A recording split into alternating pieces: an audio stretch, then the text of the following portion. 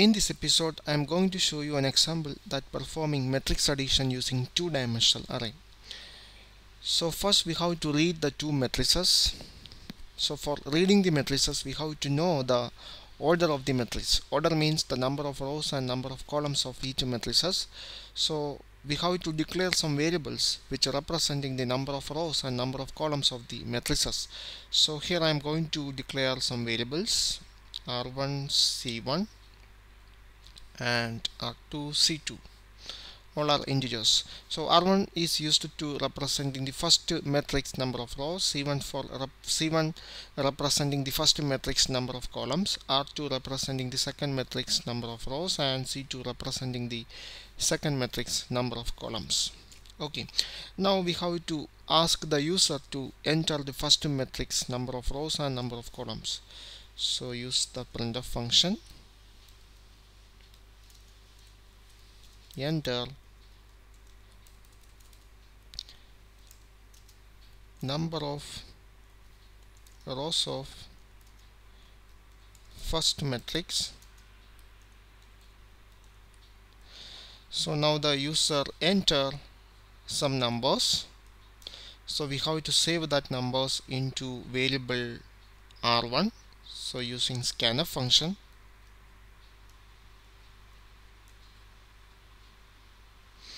%d, ampersand R1. Okay, now we have to ask the user to enter the second matrix, enter the number of columns of the first matrix. So I copy this printf statement. Okay, enter number of columns of first matrix. So user enter a value, and here we are going to save it into variable C1. Okay, now we have to ask the order of the second matrix. So enter number of rows of second matrix,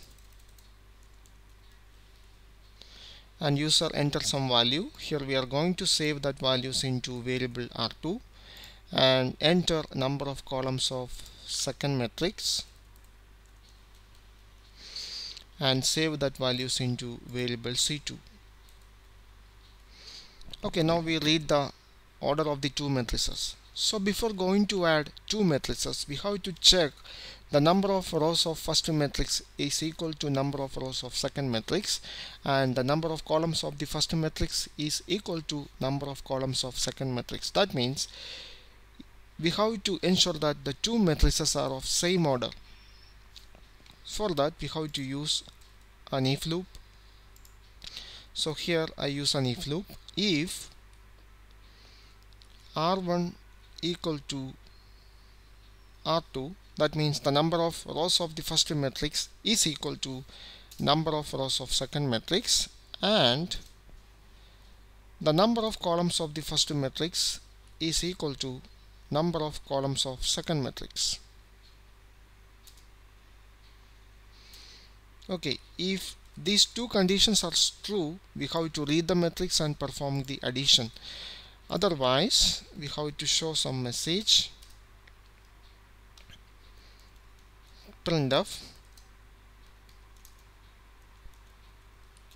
addition is not possible. Okay, so if user enter two matrices of same order, then we have to read the matrix. So first we have to read the first matrix. So for reading the two matrices, we need two-dimensional array. Also we have to save the result, so we need three two-dimensional arrays. So first here I am going to declare the first two-dimensional array. So int m1 of order. Here if this condition is true, R1 is equal to R2, so you can R1 or R2. So I put R1, and the column is C1 or C2. You can use anything because R1, R2, C1, C2 all are same. And this is the first matrix declaration, and we have to declare the second matrix. I name it as R2. You can use R1 or R2 and C2. Okay, now the resultant matrix, the result matrix is or R is of the same order, so I declare another variable, another two-dimensional array with the same order R2. You can use C1 or C2. I use C2. Okay, so now we declare three two-dimensional arrays M1, M2 and R. M1 for reading the first matrix, M2 for reading the second matrix, and R is the two-dimensional array used to save the result. Okay, so now we have to read the first matrix. So ask the user to enter the first matrix. Printf enter first matrix. So now user enter the first matrix. Okay, so for reading the matrix we have to start some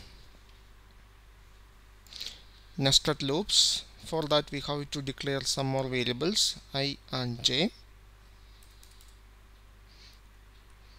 Okay, so here I am going to initialize the first loop, I equal to 0 and I less than the first outer loop representing the row operation and inner loop representing the column operation. So I less than R1 and I plus plus. Now here is the loop body, and now we have to read each row using the inner loop for j equal to 0 and the value of j less than C1 and C++. Okay, now we have to read the matrix using scanf function. So scanf %d and now use the address operator and read into first matrix M1 I j. Okay, this will read the first matrix, and now we have to read the second matrix. So I copy the entire statements, and now we have to read the second matrix. Enter second matrix. There is no need to change this into R2 because R1 and R2 are same, but here I change it into R2 and C2, and instead of M1 here we have to read the second matrix into second variable M2. Okay, so now we read the first matrix and second matrix. Now we have to perform the matrix addition. So for performing matrix addition we need the same nested loop. So I copy the nested loop. So here we have to save the result into matrix R. So R of ij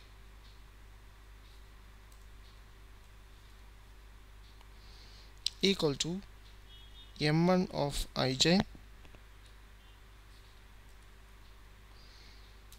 plus second matrix M2 of ij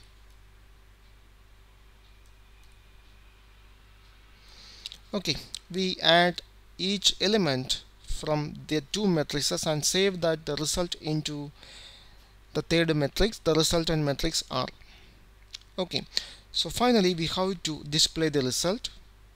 So printf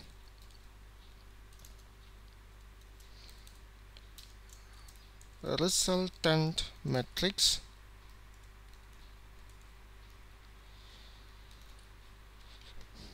So for displaying the matrix we need the same nested loop. So I copy the nested loop, and here you have to display the matrix using printf function. Printf %d and display each element from the matrix R. So R of ij Okay, we need a space between every element, so put a /t. So after printing the first row, after printing each row, we need a new line. So here I print a new line. Okay, thus we complete the coding. Okay, I will explain it once more. First, I read the order of the two matrix. The first matrix row is read into variable R1, and the number of columns in C1, and the second matrix order is R2 and C2. And first here I check the condition R1 is R2 and C1 is C2, because we have to ensure that the two matrices are of same order for performing the addition. If it is not true, it will just print out this message, addition is not possible. And if the condition is satisfies, that means the two matrices are of same order, we have to read the first matrix. So before going to read, I declare three arrays. The first two arrays is for reading the two matrices, and final one is for saving the result. Now here read the first matrix. So for reading the matrices, we have to use a nested for loop. So here I read the first matrix M1 using a nested for loop.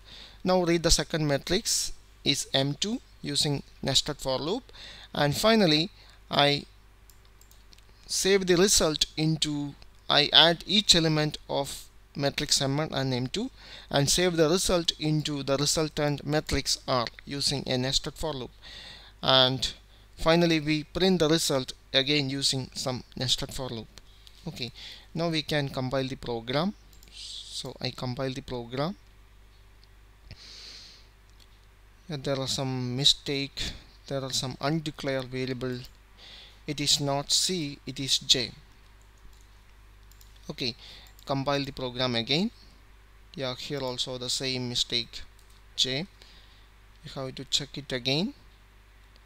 Yeah, here also it is not J, it is also J. Okay, I correct the mistake and now execute, compile it again. Now the compilation is success. Now I'm going to run the program. Okay, enter the number of rows of first matrix. Here I'm going to put 3. Enter the number of columns of first matrix. I put 1. Enter number of rows of second matrix 6. Enter number of columns of second matrix 2. Addition is not possible because here the order is not the same. So I'm going to run the application again. So now I'm going to add a 3 by 3 matrix. So enter the number of rows of first matrix is 3. Enter the number of columns of first matrix, again 3. Now enter number of rows of second matrix 3. Number of columns of second matrix 3. Now you have to enter the first matrix. So the first matrix is 4, 5, 6, 3, 7, 2. So this is one more row, 3, 7, 2. So this is a 3 by 3 matrix, the matrix that contains 3 rows and 3 columns. Okay, now we have to enter the second matrix, 2, 5, 1, 2, 5, 6. Now 2, second element 8. Now the third element 8. Now 4, 2, 5. Okay, this is also a 3 by 3 matrix. So now we enter two matrices of order 3 by 3. Okay, now here we got the output resultant matrix 6 plus 2, 4 plus 2, 6, 5 plus 5, 10, 6 plus 6, 12. We got the result.